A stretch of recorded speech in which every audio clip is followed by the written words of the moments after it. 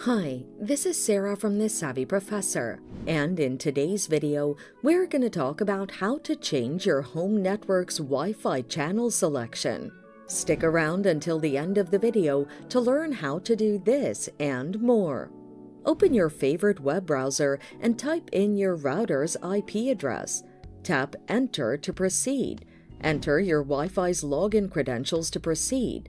Please note that this is not the same as the network password.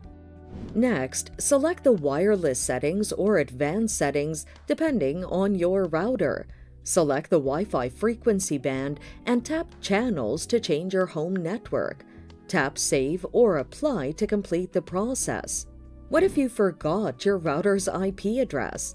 You can follow these steps to find out the IP address on your router. On Windows, press the letter R and the Windows button simultaneously. That'll open the Run window on your Windows laptop or desktop. Next, type CMD in the bar titled Open. Click OK to proceed. Next, type ipconfig and tap Enter on your keyboard. This action will take you to a page where you can view your router's IP address.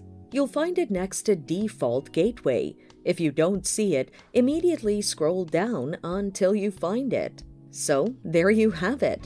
Changing your home network's Wi-Fi channel selection is that simple. Thanks for watching. Till next time.